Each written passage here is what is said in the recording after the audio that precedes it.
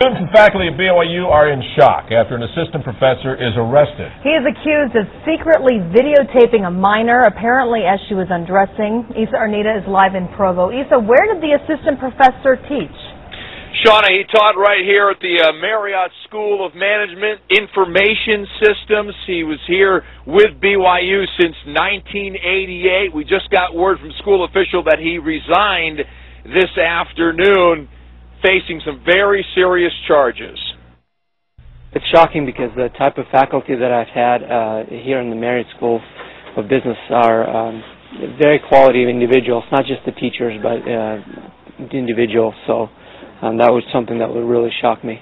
BYU students majoring in business say this is hard to believe. I think that's pretty sad that something like that would happen at BYU that's, known for our morals, and we really try to live up to it. We're trying to go forth and serve the world, with high standards and morals.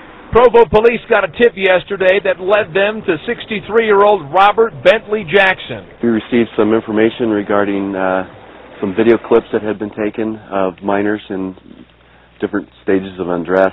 Police won't say where this happened, but tell us the BYU professor secretly set up a camera in an area where the female victim would get dressed. There was a hidden camera, and he participated in setting that camera up, and then recording the events. Police recovered one video clip of the crime. It was stored on a laptop computer issued to Jackson by BYU. We have seized his laptop computer. We're in the process of doing some search warrant information to get other pieces of information from computers. Police say the victim, a minor, was unaware of the recordings.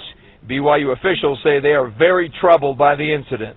Certainly this is something that is the university takes very seriously, and it is a grave concern to everyone. The former BYU assistant professor faces charges of exploiting a minor and voyeurism. Very serious charges. Police say they're waiting for warrants to get even more equipment, and they're expecting to find additional video clips of this victim. Back inside to you. All right, Isa, thanks.